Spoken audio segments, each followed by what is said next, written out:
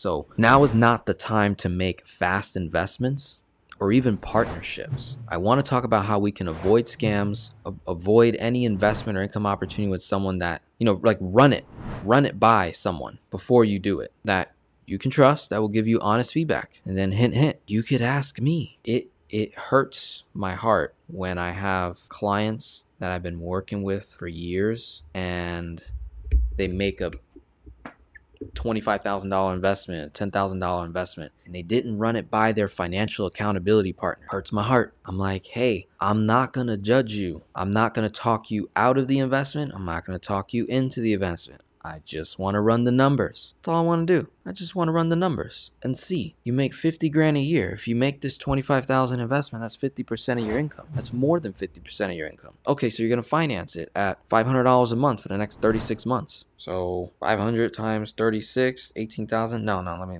do it higher. So say it's a $25,000 program. Let me divide that by, say, like payments of $750. So they'll throw you on a 3-year, 4-year financing plan, and you're just like helping that guru get so rich.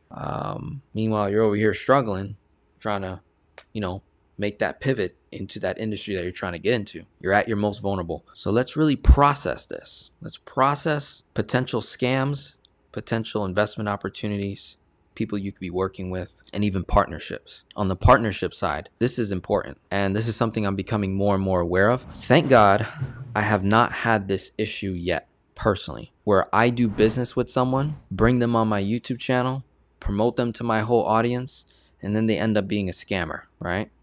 Thank God I haven't had that issue yet, but there's someone that I know in my sphere, right? I won't mention their name, but they're going through something similar to that, where they made an investment with a company or whatever, and they were serving people. People made complaints about that particular service. Since they were tied to that service because they created content, the customers put a complaint, and then higher up institutions submitted requests of these companies to provide, evidence and paperwork. And now they got a what's it called? They got a microscope looking right onto their business, and they have to go through all this stress, all because of marketing, right? It wasn't necessarily them doing the actual service, it's someone else. And that someone else wasn't maybe doing things ethically.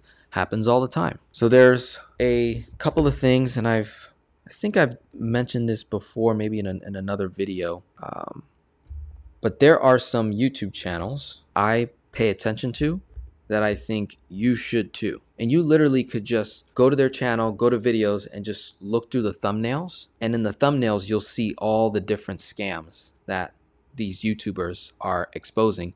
And think of it as like a content creator that's like a financial investigator. Or think of the show American Greed, right? It's on TV.